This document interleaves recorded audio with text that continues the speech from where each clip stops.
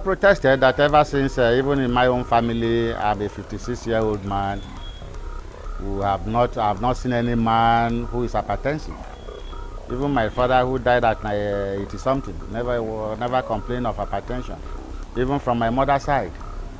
So I don't really know how this small boy of 25 years should be hypertensive. Have heart disease. These are the basis of my protest. And since I'm not in the medical field, I knew nothing about medical. So I have to believe him. But for me, what I had wanted was for those policemen to be arrested. All those that committed that crime, because since the medical team has exonerated them, I think the police authority might have released them by now. Even if they are paying me 1 million, 20 million, it's not bringing back the boy again. Initially, there were some changes. The police first had to, remove the presiding divisional police officer in the Ajegunle Police Command.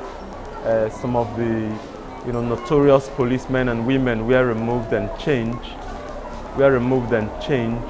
And new officers posted into the community. And initially, they attempted to create a new level playing ground in terms of how they related with the mass of the people in the community. But I must say that gradually we are returning back to the business as usual situations.